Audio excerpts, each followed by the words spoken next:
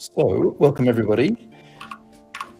This talk is entitled Geometric Algebra in Two Dimensions hyphen Complex Numbers Without the Square Root of -1. It's possibly a marketing device to use those precise words and might be a little strong. But I hope to get sort of pretty close to convincing you that that the mystery of that object isn't necessarily necessary or useful, particularly in the educational journey for like high school students, I guess, typically when they encounter it, when we encounter it. So a bit of background.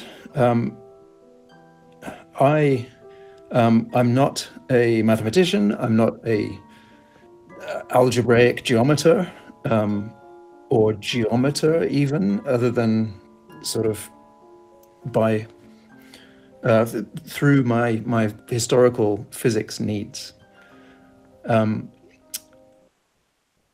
So music stopped, but you can still hear me, right? Sound is still here. Yes. Okay. Thumbs up. Good. Okay. So you won't be, this is not dry rigor. I'm not going to be saying kind of open sets a lot or at all, really. Nevertheless, I hope it's going to be a sort of useful, practical, maybe entertaining re-examination of something that you all probably take for granted these days. And in a way, it's just a rehashing of part of a paper called Imaginary Numbers Are Not Real by Gull, Doran, and Lazenby.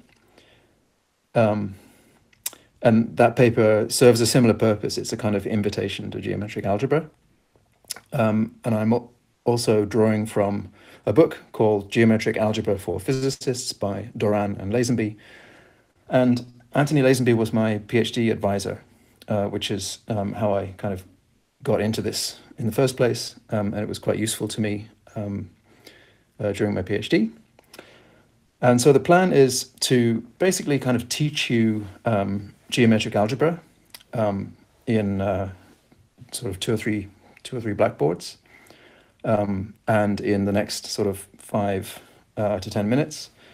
And then look at complex numbers side by side with the geometric algebra of the plane, and examine one with the other. I might sort of rant a little bit or start sermonizing or oversharing somehow on the topic of the square root of -1. So we'll get there. And then, depending on how the time goes, we'll either just look at complex conjugates or possibly, maybe, but probably not, as I wrote there, get into rotations in some detail. So again, very foundational kind of things which we understand already, so why bother in a sense, but sort of stick with me, and I hope it's going to be worthwhile for you.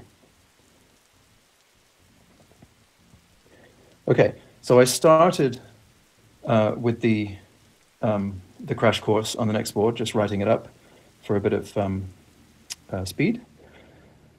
And I'm entering. I have to warn you. I'm on this board.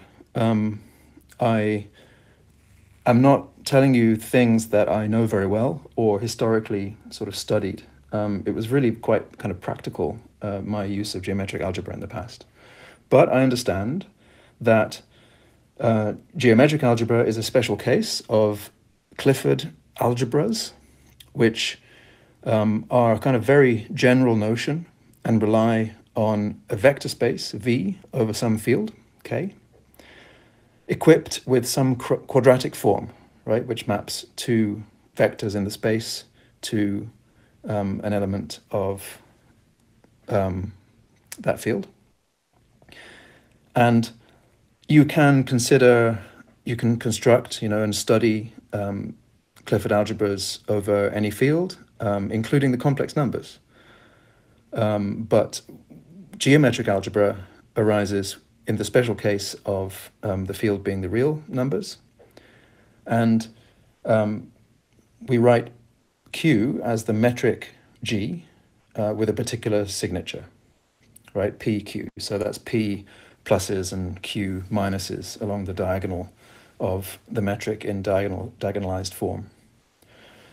And so then, in terms of some notation,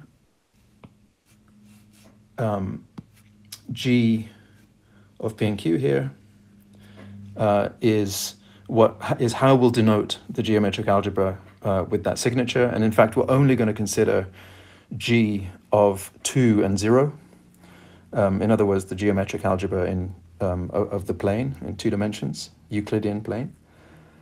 And maybe G of 3 and 0 and G of n and 0 in our conversation.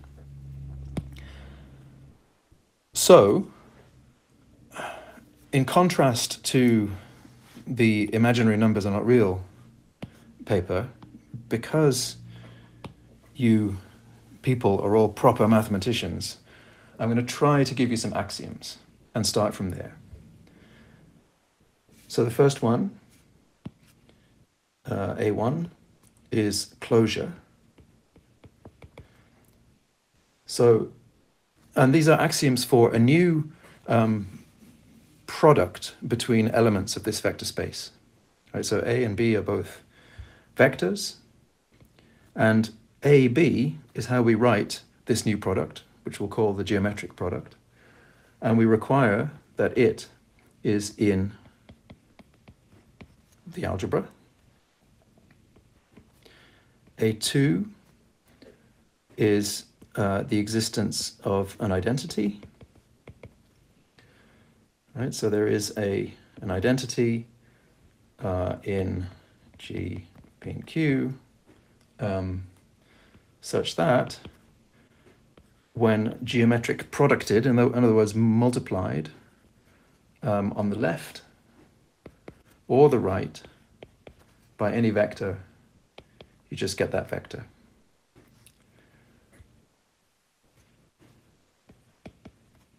The third one is associativity,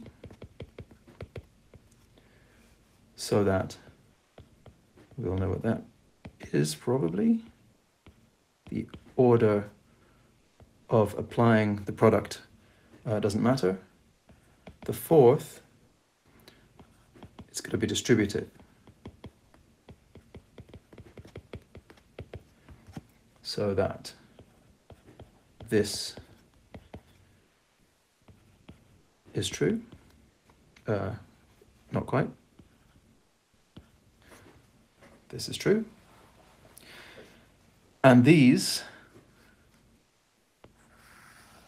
are all boring. They're boring axioms in the sense that like pretty much all of the kind of algebras that we're used to dealing with, all of the mathematical objects that we work with typically tend to obey these. The interesting one is there isn't a single word. Maybe it's the relationship with the inner product.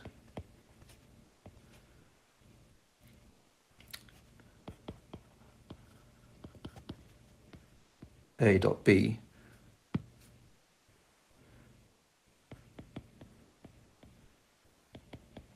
in other words, the operation of the metric or the quadratic form. Okay, and this axiom says that the geometric product of any vector with itself is equal to the inner product with itself, and therefore in the field over which the vector space is defined.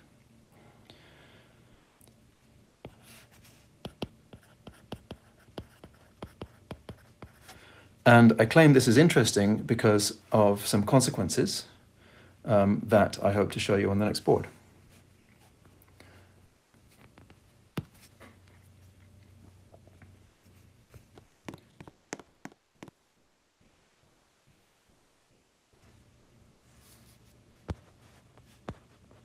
Okay.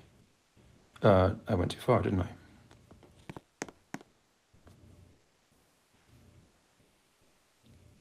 Right, there we go. So if the geometric product of any vector with itself is a scalar, right? It's a real number. Then I can take the inner product of A plus B with itself. And by distributivity, I get A squared plus AB plus BA plus B squared. Right, so there's no commutativity axiom on the previous board. Vectors don't necessarily commute in this algebra, hence those two middle terms kept separate. So now I can put the things which are scalars on the right-hand side. And sorry to interrupt, Russell. Can you maybe just take one step backwards? You're in the orb camp currently. Sorry. Yep, awesome. Thank you. Okay. Yeah, so I'm going to put the things which are scalars on the right-hand side, and the things which aren't necessarily, which our axioms don't immediately imply are scalars on the left-hand side.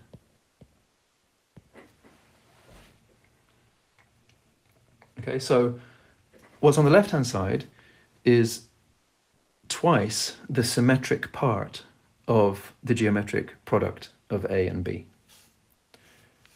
So I'd like to give that a name or some notation. The symmetric part of the geometric product of A and B is just A dot B, the inner product between those two vectors. And that begs the question, what about the antisymmetric part of the geometric product? Well, let's give that some notation as well. We'll denote that with a wedge. This may evoke memories of differential forms. We call this the exterior product.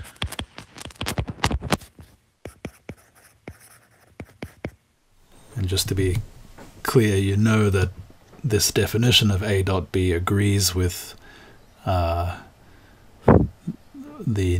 inner product as already defined for vectors in V, because of the standard identities for the dot product that says the right hand side is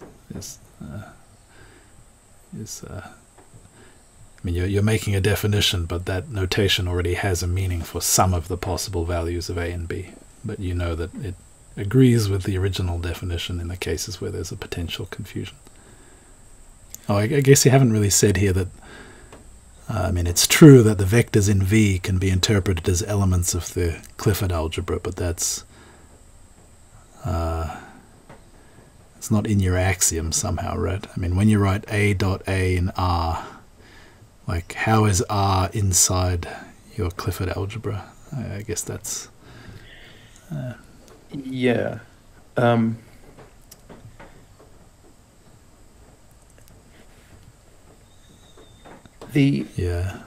Sorry. I mean, A and B are in V, AB is not in V, Mm. but it is in G of P and Q. Yeah. And for, I guess if the algebra is to be closed, the geometric product of anything, well, sorry, of two vectors must be, I mean, by axiom 1, it's in G. And then on, and so the sum of the geometric product of two vectors, like AB plus BA, must also be in G, whatever G is. And so I think we're just kind of learning that G is a graded algebra. It's this kind of more complicated, heterogeneous thing with objects of different, well, as it's called in the vernacular, grade. I mean, maybe axiom 1 together with axiom 5 does imply that R is in G. There's a subset of G. Mm. Yeah, I think there need to be some A zeros here somewhere, but I think that's probably belongs to the subset of things mathematicians care about that maybe aren't important for this talk, so I think it's fine. Yeah, that's right. Let's throw caution to the wind and have some fun. So if the two equations on the right-hand side of the board are true, then I can write AB equals A dot B plus A wedge B. And we know that, this is it's a scalar, it's in R. We say it's grade 0.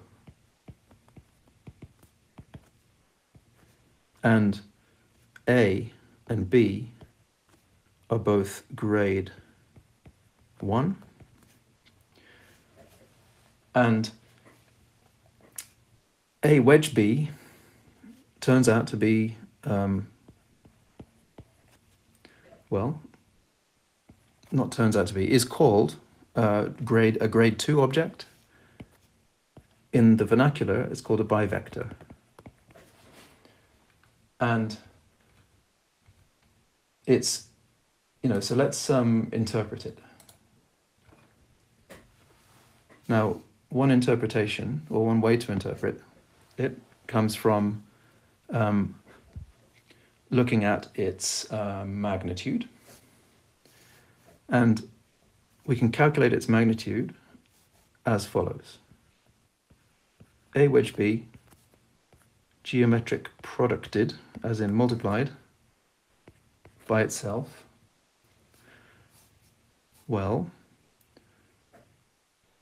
there's a bit of a trick here, but if you play around with this stuff enough, or even a little, these tricks sort of emerge. I'm going to use the anti-symmetry of the exterior product to write the exterior product between A and B in these two different ways. Right. So the first one just follows directly from over here. And if I write down the equivalent formula for BA, I get BA equals B dot A, which is the same as A dot B, plus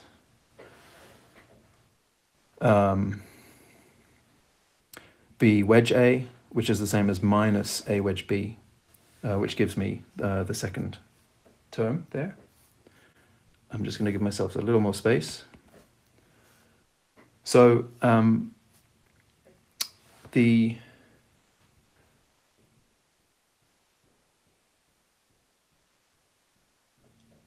sorry, one moment.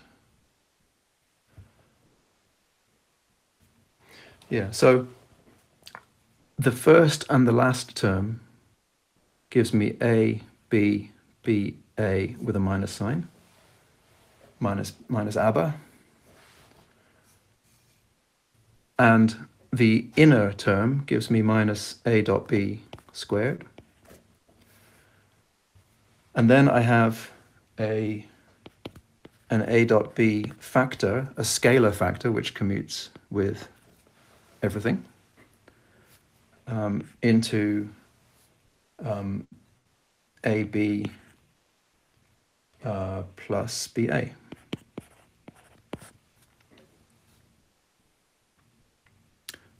That's right, because the two minus signs give me a plus sign. And that B squared, sorry, that B times B gives me B squared, which is a scalar, which I can move outside, giving me minus A squared B squared. This thing is 2A dot B, because it's the symmetric, it's twice the symmetric part of the geometric product. And so I've got 2A dot B squared minus one of them, giving me plus A dot B all squared. And if I just use my regular old knowledge of the definition of the scalar product in a product between two vectors, then I get A squared B squared minus A squared B squared into 1 minus cos squared theta, which is minus A squared B squared sine squared theta. Right, so this has the same magnitude as the vector or cross product between two vectors, but it's antisymmetric. And the geometrical interpretation of what we have here is that, you know, the bivector A wedge B defines an oriented area or plane area. All right, so the magnitude of the area is the area of the parallelogram defined by A and B, and it knows which way it's facing in space, so that when you change its handedness and consider B wedge A instead, the sign changes. Just comment that A5 is valid for vectors in V only, right? Otherwise it's a bit confusing because you just squared A wedge B and you got something negative, whereas A squared in axiom 5 of course has to be positive. Yep. There's no issue there because the things that A5 applies to does not include things like A wedge B. That's right. So A5 applies for vectors only. Yeah. Yeah, and we've just taken the geometric product of a bivector with itself, which, you can start to see complex numbers emerge because we've got a minus sign out front. Okay, so we note the similarity to the cross product, the vector product, in 3 dimensions, but of course that only exists in 3 dimensions. It is the vector perpendicular to the plane in which the two multiplands, I suppose, the two vectors in the cross product define. And so the more fundamental object is the plane itself. Right? So maybe it seems like quibbling, but it has some consequences later on. So let me move the org come over here and get out of its way. Okay. So just to finally note, and I wish this was on the other board, but oh well. For vectors a1, a2, dot, dot, dot, ar, the exterior product of all of these is defined as the fully anti-symmetrized.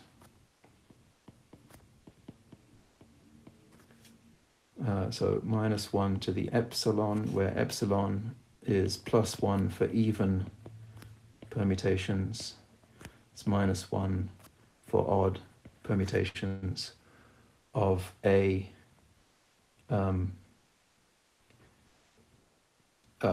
K1, a K2, dot, dot, dot, a KR. Right, so all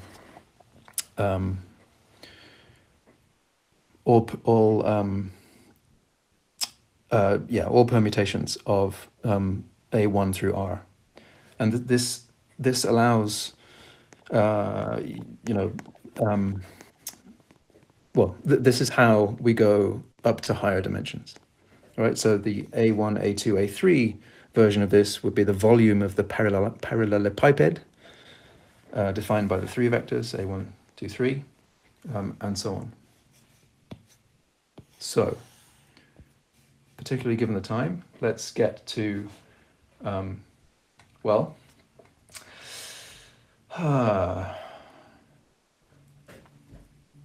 kind of,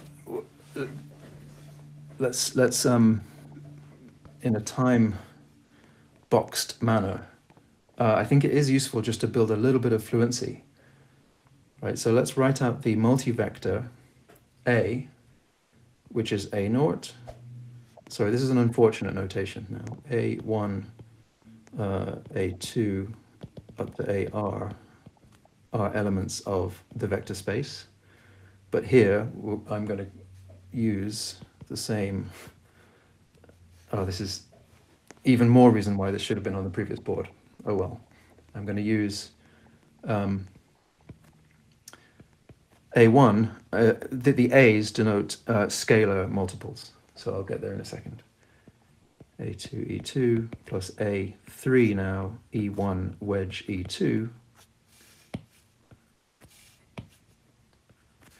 For A0, A1, A2, A3, all in R, and E1 and E2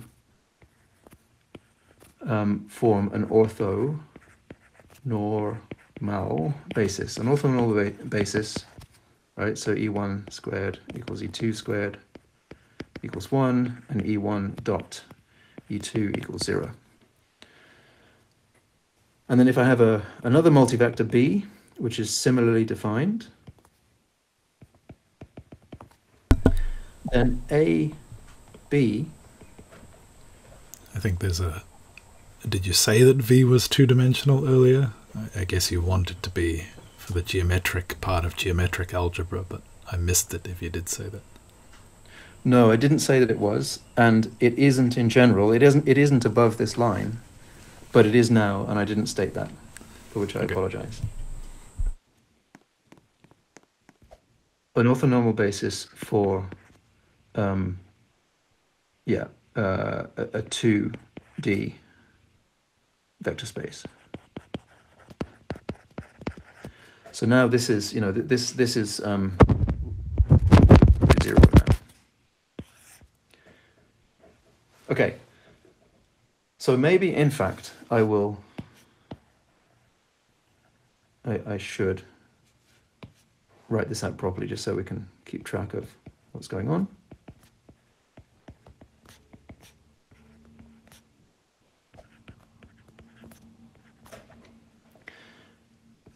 Okay. A naught, B naught is a scalar. A1, B1 is a scalar because E1 squared is 1. Same for A2, B2. And we're going to have an A3, B3 scalar term. Now, what we get from multiplying the last two terms together is A3 E1 wedge E2, B3 E1 wedge E2. And because of this, only the antisymmetric part of the geometric product is non-zero. Scalars commute with everything, so that I can move the B3 out. Then I have E1, E2, E1, E2. And in order to flip the orientation of these and have instead E1, E1, E2, E2, because of the anti-commutation, I have a minus sign. And then that's 1, and then that's 1. And so there's a minus sign here. And that's the grade 0 term. Now I'm going to get a grade 1 term from A0, B1. So this is now the E1 coefficient. Right, so A0, B1, B0, A1 gives me that. Also A3, B2, because now A3, E1, E2, B2, E2, this goes out front because it's a scalar. E2 squared is 1, which gives me an E1. And in the, I do have some notes which I'll post after this with the full completion of this, but just for, for the sake of time, I'm going to say that there are 4 terms here.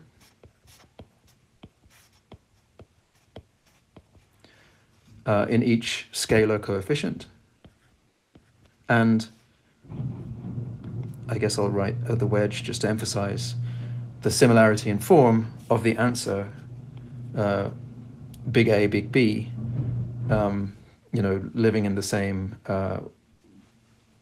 being expressed on the same multi-vector basis as the original big A and the original big B.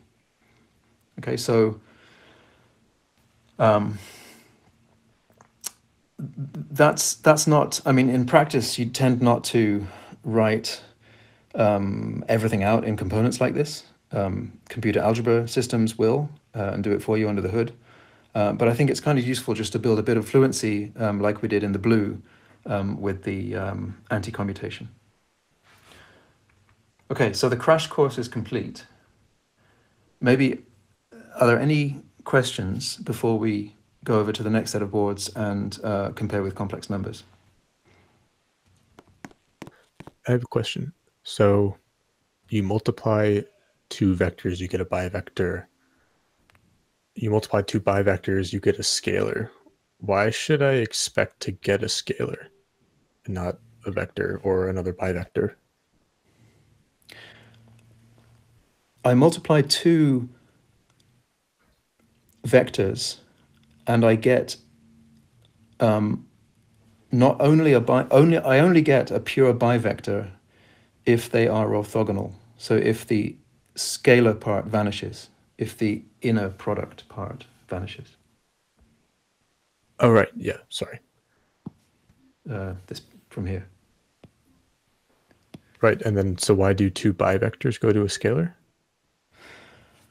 Well, I didn't, so I multiplied those 2, so 2 bivectors, 2 different bivectors don't necessarily give only a scalar. Oh, I see. But I multiplied a bivector by itself, and I used only the rules of the axioms and maybe some other kind of basic stuff like the geometrical kind of interpretation of the inner product that we kind of take for granted, and that I maybe didn't include in the axioms on account of my non-rigorous mathematicalness. So I think, on the left, on the board, on the penultimate board, that manipulation. Oh, sorry, pressed the wrong button. Hopefully I'm back. Webcam. Yeah, so on on the penultimate board, that manipulation,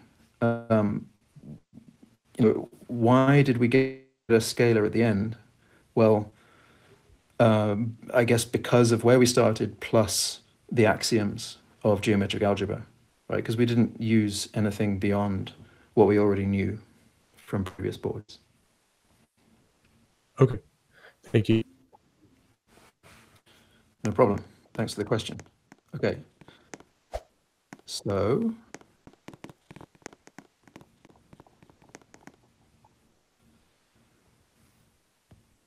that's good. So now, complex numbers.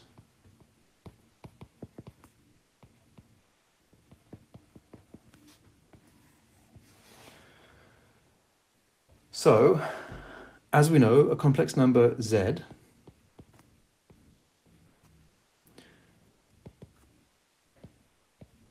has a real part and an imaginary part.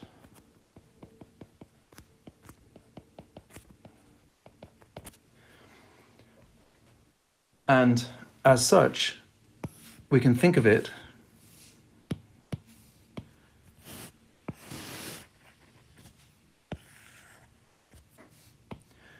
as representing a point in the complex plane.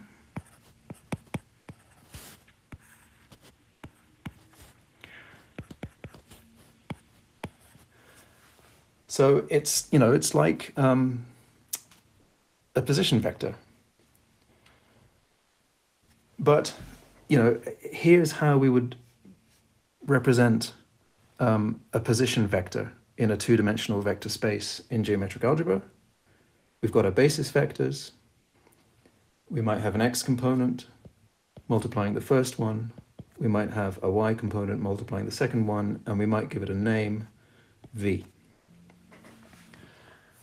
So this is already, maybe not a big deal, again, to us sort of complex number connoisseurs, but I think you could argue that it's sort of more straightforward to represent vectors with vectors than with anything else. Now, let me pre-multiply w by the real axis, as it were, this first basis vector. Right, so x is a scalar, comes out front, e1 squared is 1, and y, it can move through y, and we get e1, e2, which by the orthogonality of e1 and e2 is the same as e1 wedge e2. And I'm just going to call that I, but capital I now. And we know that the geometric product of I with itself is -1 from the a wedge b squared manipulation, because theta is pi on 2, and the length of a and the length of b here, the length of e1 and e2 is both 1. So we kind of have the square root of -1. Of course, whatever I say here is going to be kind of isomorphic to complex numbers. But this is all about the interpretation, like how we think about it, particularly geometrically.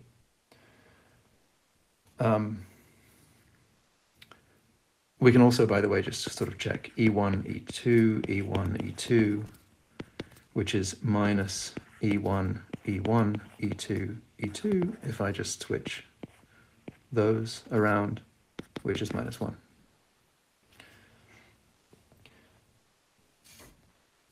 So let's call this Z, big Z, right? So this big Z is a multivector. It has a scalar part, a grade 0 part, and it has a bivector grade 2 part. And you know, this is clearly, I'm going to put a complex number in quotes, because it's the fundamental object in complex arithmetic. And of course, this is the fundamental object in geometry. And notice it's independent of any choice of basis, right? It's just, I feel like this is a geometrical object. It's where this is relative to this. You know, and what we're doing here is kind of picking a special direction for the real axis.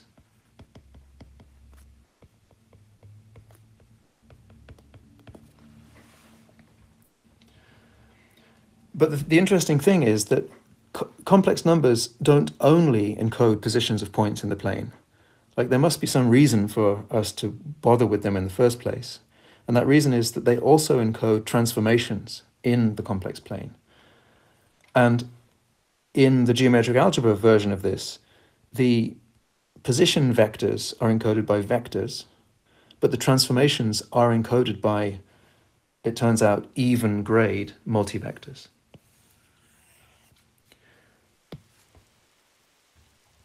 And so now it's maybe time to rant. Or maybe just share, and maybe overshare, I don't know. You know, high school kids, typically, myself included,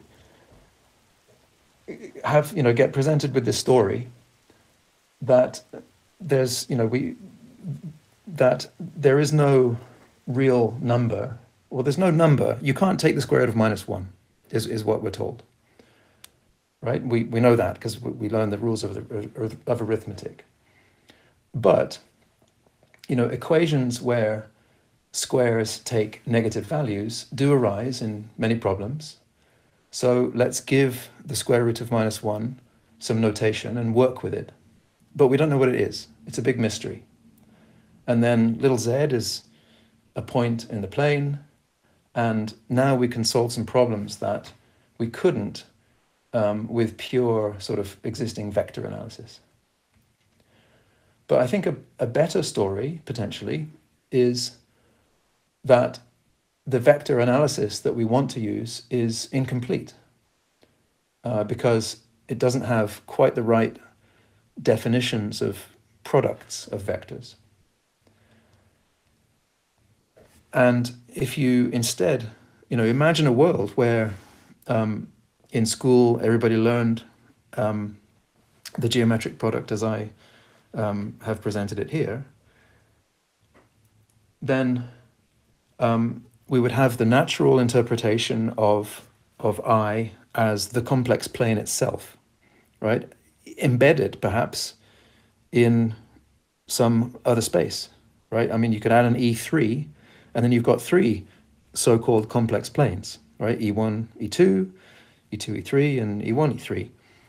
And they know which way they're facing, so that E1, E2 is you know, the opposite direction to E2, E1.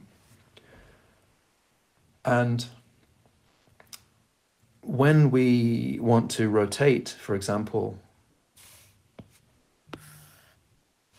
let's try that again, go white.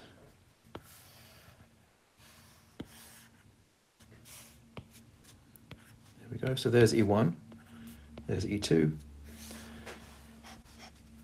You know, the impact of multiplying by I, we know, rotates by 90 degrees, pi on 2.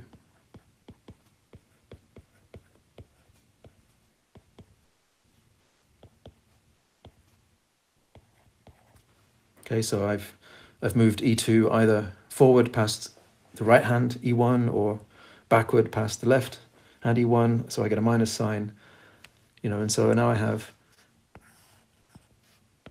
minus E2, right? So left multiplying by I gives you a left-handed rotation, And similarly, it turns out that, sorry, that's a 1, that's 2. So this was I E1, and this is E1I. Right multiplying by I gives you a right-handed rotation. And, you know, so therefore, clearly, rotating twice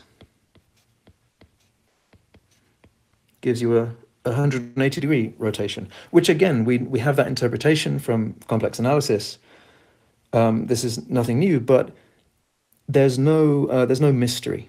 There's no strange mystique, which, I don't know, we can discuss. It's kind of cool. It makes math kind of mysterious and wonderful, but also perhaps a little inaccessible for many people. So I'm looking at the time.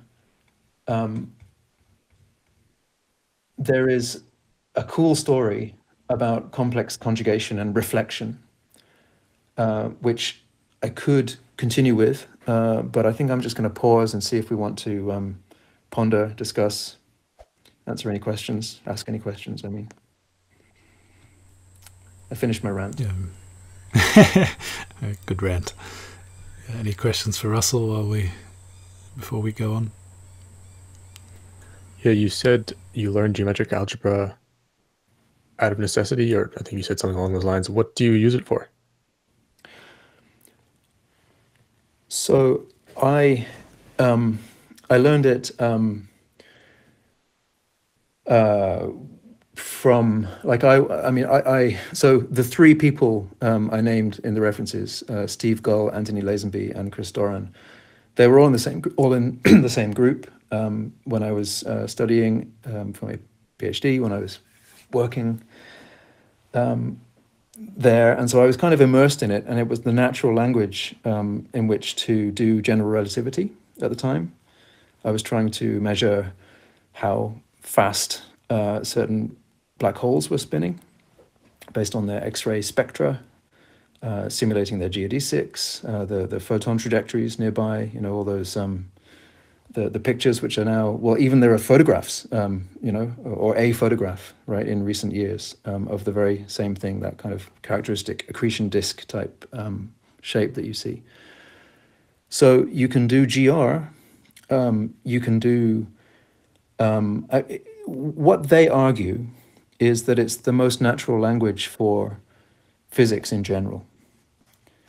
So lots of things arise quite naturally, from spinors to even complex analysis, right? Because if you define a vector derivative and apply it using a geometric product, you can invert it. And it turns out that the Cauchy integral formula has a nice interpretation as the green function for that vector derivative in 2D, which is a special case of Stokes' theorem and the divergence theorem and Green's theorem, which are all kind of unified into a single theorem that is called the fundamental theorem of geometric calculus, I believe, in their book, or maybe in other books preceding it. And then a fun thing that I did, kind of recreationally, was analyze the geometry of a sundial, but incorporating like all the rotations from like the tilt of the Earth's axis to the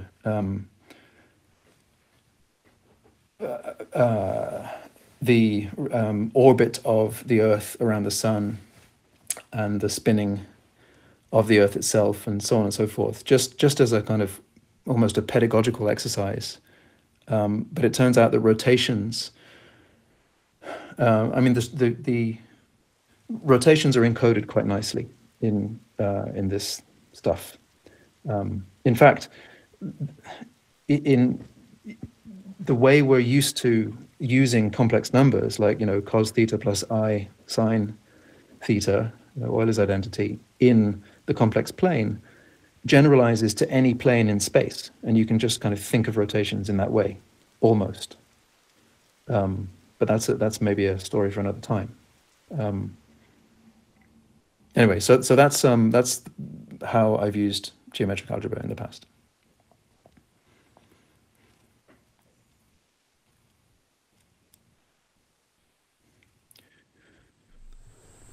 Did you want to do reflections? How long Yeah, will that take? let's do.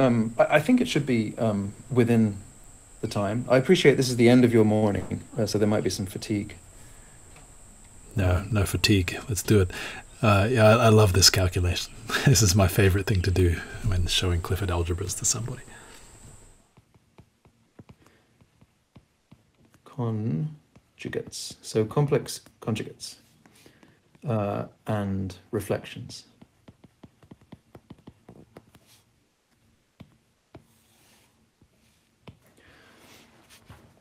Okay, so we know, I mean, I wonder what we do first. Let's do reflections first. And then we'll get to complex conjugates, which we know, of course, are just a reflection in the real axis of any complex number. So I would like to define a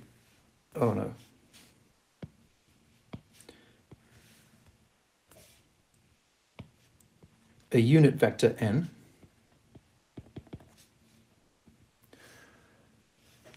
which, given that we sort of live somewhat in 3D, maybe I will draw the plane that it's perpendicular to, and take an arbitrary vector A and reflect that along the unit vector.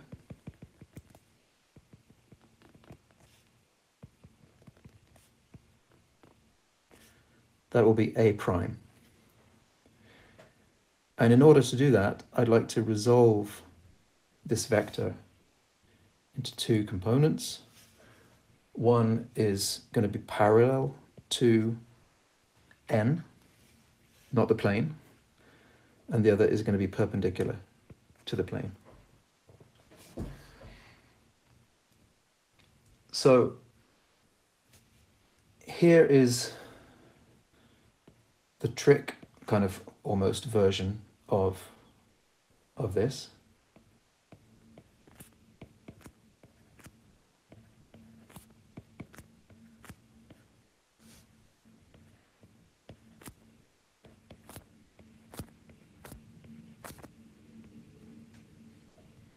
Sorry.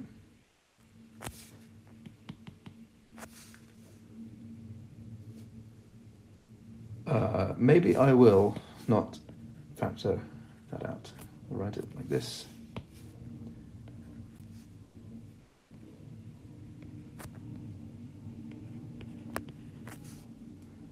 Where that is a parallel and that is a perpendicular. So there's a convention going on here that we do this first and then this geometric product second. And I think it's not all that obvious that, like, we know that, I mean, from our, we know that a dot n times n, or n dot a times n, same thing, is a parallel. I think that's pretty intuitive. It's less intuitive that n times n wedge a is the other component, but we can. But you just proved that. Sorry? And this calculation is the proof, right?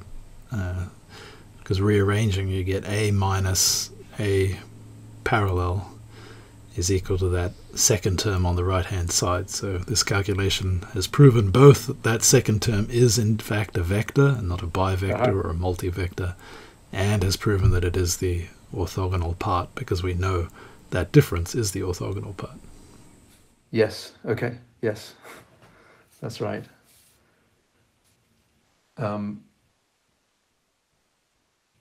Yeah, so A, let me maybe change color. A perpendicular so this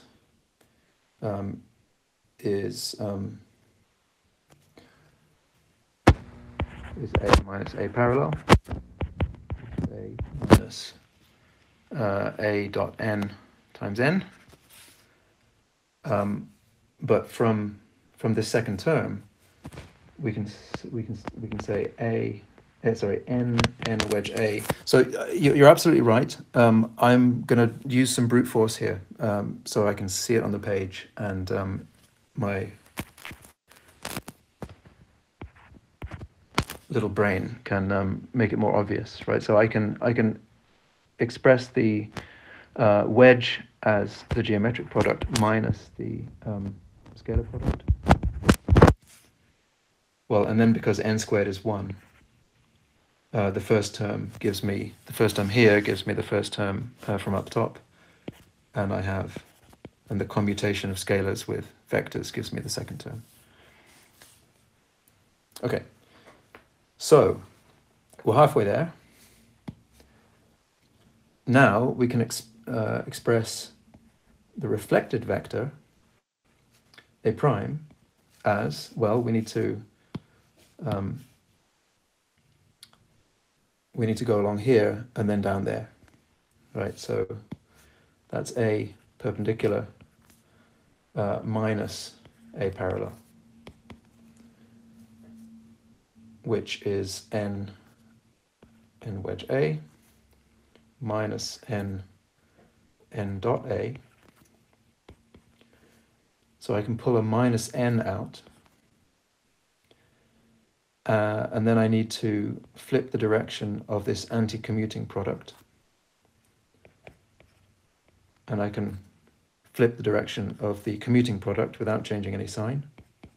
And of course, what's in the brackets is just the geometric product. So we have a nice, neat, compact expression for reflections. And I'll just do a little quick, by the way, a rotation, and any rotation can be expressed as 2 reflections.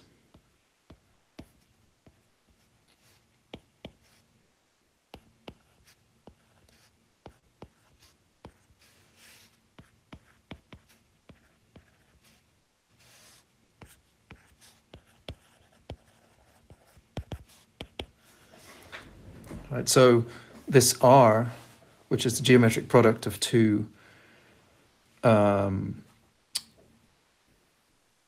unit vectors, but not necessarily orthogonal, orthonormal vectors. So this is a complex number, by the way, right? It's an even grade multivector in 2D, is something called a rotor. And this tilde notation is the reverse, which just means change the order of all, reverse the order of all geometric products. And that's kind of how rotations look. But that's not what I need to say right now, because we're running out of time, and I've got a complex conjugate to make contact with. Okay, so Z star, so little z star, right? So Z is my complex number, is of course... I think you might have to move over slightly to get the camera onto that board. Sorry. I do indeed. That's cool. Okay. Yeah, so, I mean, that's the complex conjugate of Z. In our big Z world, Z, well, what does it look like in the big Z world? Well, x minus I, y, which is x minus e1, e2, y, which is, well, our vector w. Let me just factor that out.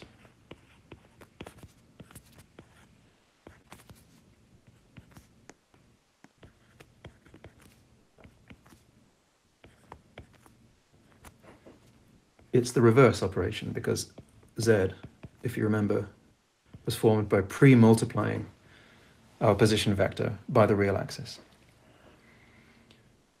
Now, if I just apply reflection directly to W, well, I want to reflect along the E2 axis. So that's minus E2 W E2, right? And again, by a quick manipulation,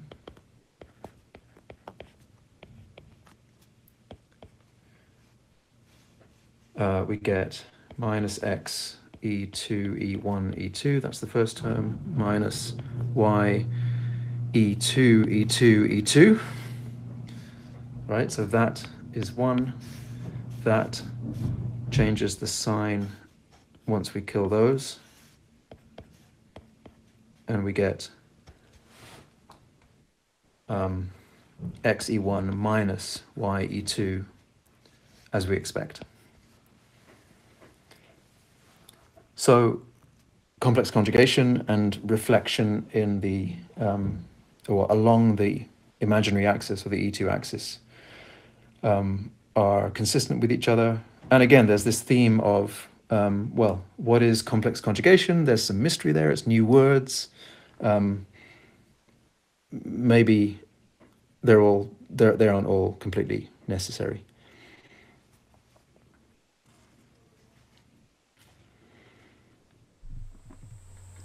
Amen. Yeah, can I invite you to have a rant about what's better about geometric algebra than compared to the cross product? Why we have an operation of multiplication. Why do we need some other thing? Yeah, you don't. Cross products give you axial vectors as opposed to polar vectors, which behave differently under reflections. But that distinction, that's another way of saying bivectors versus vectors. The cross product only exists in 3 dimensions. Right, yeah. Bivectors exist in all dimensions. And, there are 6 of them in space-time, adding the 4th direction in, available direction. And so I think the cross product is kind of a historical accident, and an accident of us happening to inhabit 3 spatial dimensions that we're aware of. Yeah. Yeah, it's funny how little known geometric algebra is compared to the cross product, I guess, because of the way we teach. I mean, once you go past undergraduate, I guess most physicists will learn about spinors, and many mathematicians will encounter Clifford algebras, and maybe the grip of the cross product on people's imagination kind of decreases. But when you're an undergraduate, it seems like a really fundamental thing somehow. Of course, it is a real thing. It's got to do with the Lie algebra of rotations in 3 dimensions. It's not like it's a bad idea, but yep. Yeah, it's much more general to geometric algebra. Yeah. So I don't know. It's I'm not going to die on the hill of sort of crusading the world, changing the way it's taught necessarily.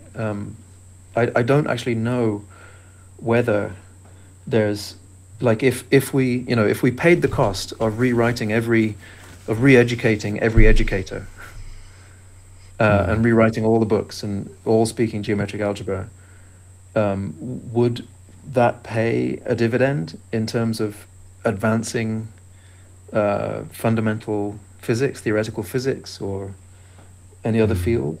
I don't know at this point in our story, but I do think it's a bit of a shame that vector analysis sort of took the turn it did with, like, Hamilton and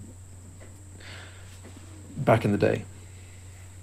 I think it's interesting that Clifford algebras and geometric algebra has come back in the application of machine learning. So there's quite a few different groups using geometric algebra in the context of deep learning of various things. But there, of course, you're dealing with quite high dimensional spaces, right? So you want to multiply vectors, and it's not somehow tied to 3 dimensions. So geometric algebra is what you do. I guess the applications in physics, since they are sort of heavily oriented around 3 dimensions, there's a good reason to maybe not move on from the cross product. But maybe the time of the geometric product is not yet arrived, but is still coming. Maybe. Do you have a favorite text for geometric algebra? I mean, I know Hestoney's work, but I'm not such a big fan of his textbooks. I actually, I feel a bit sheepish saying this, but I do think the second reference I put on that first board is a really nice book. They explain it really well. Geometric Algebra for Physicists by Doran and Lazenby. I tried reading Geometric Algebra for Computer Graphics. That was a mistake. I will check this one out.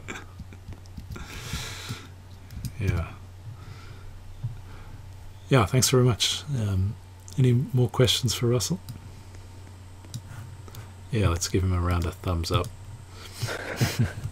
Much appreciated.